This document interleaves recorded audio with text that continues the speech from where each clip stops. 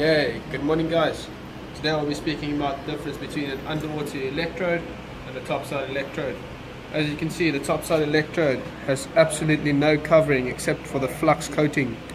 The underwater electrode, the Barracuda Gold, has a polymer acrylic resin coating to prevent water from entering to the flux.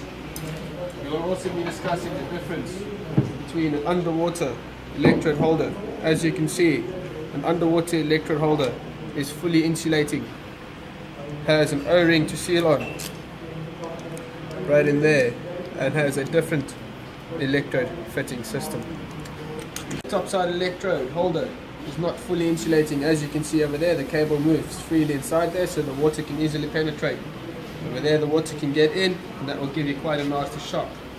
So, easy to fit your topside electrode, just as follows. Okay, an underwater electrode holder has a swivel head. You'll see that there's like a parrot mouth on the inside. As I turn it, you'll see it opens. As I turn it tight, you'll see it close.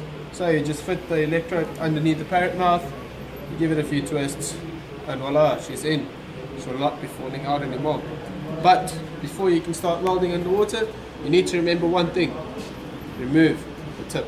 Okay, gentlemen, a point to remember. For underwater welding, we use double insulated HOFR cable. HOFR standing for heat, oil and fire retardant. Topside, we only use a single insulated cable. Aluminium cable does not carry as much current as the copper current cable. Okay, gentlemen, for underwater welding, you need to have a full SSDE system, surface applied diving equipment system, which includes your Kirby Morgan dive mask. On your dive mask, you need to have your welding visor with your welding lens inside. Yes, even for underwater welding, you also require a welding lens. One thing to remember, it is the UV light that from the welding arc that gives you arc eye. So, through this glass over here, you will not be able to get arc eye, but you will not be able to see the arc and what is happening in your welding pool. Okay, so we've spoken about that diving helmet required for underwater welding. Now we get to our air supply. Our yellow umbilical over here is our airline. The blue is a pneumofathometer, which is your secondary airline. If something happens to your primary, always switch over to your secondary. And we have our communications cable. Over here we have our comms box.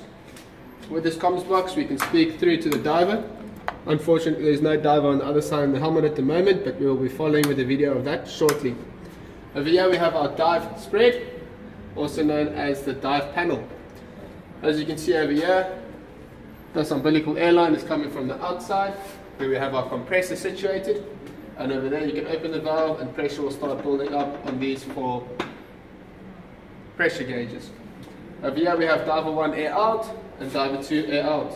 This is a depth gauge. If you make the pneumo hot, you will see this start rising as the pressure rises, and when you close this, you'll see it drops as the air pressure drops. The pressure that will stay inside the pipe is the same pressure that will be at that depth. Okay, over to the welding side of things. This is our baby, a Lincoln Electric FlexTech 450. When the machine is switched on, you will see the voltage displayed across the arc, the amperage at which you are welding. This is where you set the amperage. You cannot set the voltage. The voltage is always changed by your OCV. It is a built-in mechanism into the welding machine. Okay, your voltage will be larger or higher when your arc length is long, and it will be shorter or lower when your arc length is short. Over here you can set the arc control to crisp or soft. Just gives you a little bit more voltage running through. Okay, as you can see, these cables are being fed from the machine. The point to remember is for underwater welding, you must always use negative polarity.